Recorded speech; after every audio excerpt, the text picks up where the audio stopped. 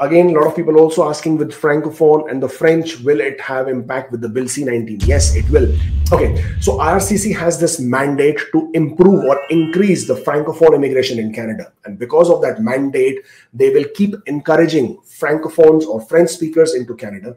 There's a notion that the immigration has to be increased by 14% for the Francophones. And with that being said, I absolutely am sure, if you were to read that document, which I just shared with you again, and there is a lot of mention about Francophones in there as well, I'm absolutely sure moving forward into the next year, when the Bill C-19 is indeed implemented, you will see Francophones being one of the categories that they would be showing a lot of interest in. And therefore, if you are a Francophone, you would have a definite advantage with the Bill C-19 implementation.